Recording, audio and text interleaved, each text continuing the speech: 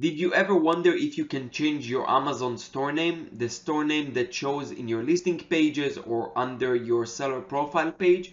Then the answer is simple yes.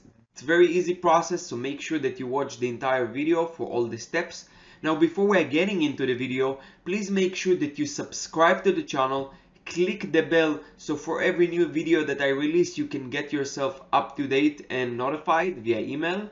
And leave a comment, I subscribed, so I can personally reply to your comments.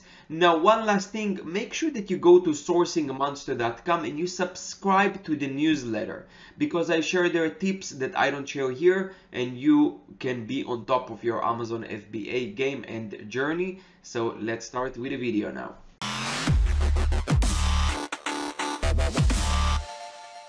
Okay, so before I show you the steps on how to change your store name, I would like to really talk for a little bit about how to choose your brand name.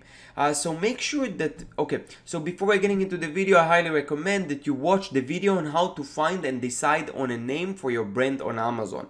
So it's a video that I made a couple of months ago that is still relevant, but I'll give an example, like a couple of points from that video. So choose a name that will not limit you and can be applied to a couple of niches.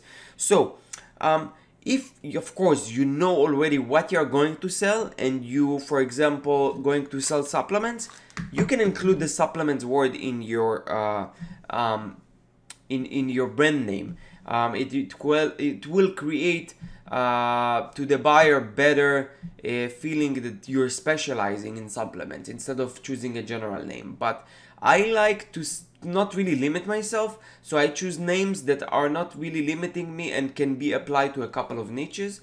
So that's my tip for you. Of course, it's not black and white, it's how you individually looking at it, but these are just guidelines. Use some online tools to get inspiration, like name generator, so you can Google it and you can put like company name generator and you can get some ideas from those online tools. Make sure that the trademark is available. This is something that I didn't check before and I was lucky enough to have it available. But make sure that you go to USPTO for trademark and search for the trademark to make sure trademark name of the brand name you intend to use, and make sure it's available.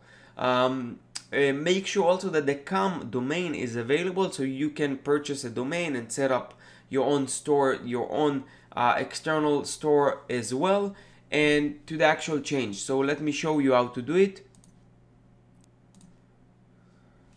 Okay, the first thing you of course need to log in into Seller Central. Make sure that you are logged in as the main account holder. Other user will not have the permissions level to do this, so make sure that you log in with the account that you signed up with when you opened the account.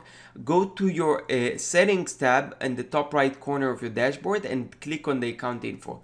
So we are going to go to Seller Central. Let me show you here. If you notice, I have here your account is at the risk of deactivation.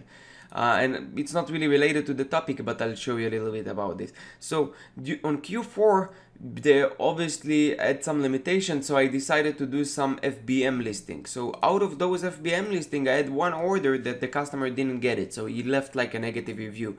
And due to that, I have these like issues. So I didn't really was aware enough, like before, the rate that they're basing it, it's only on 24-hour orders. So that's kind of putting me on not really risk, because they will not really do anything. It's just one order, but still, see, for FBA, I sold like 20,000 orders in the last 60 days and all of them were correct.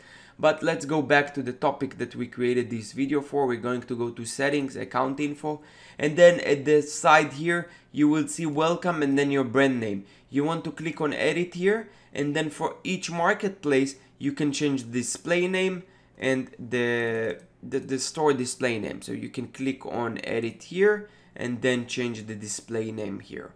Pretty simple, very straightforward, and you know, I'm sure that you will find how easy it is. Now, to summarize this, choosing the store or brand name is something that is individual for each seller.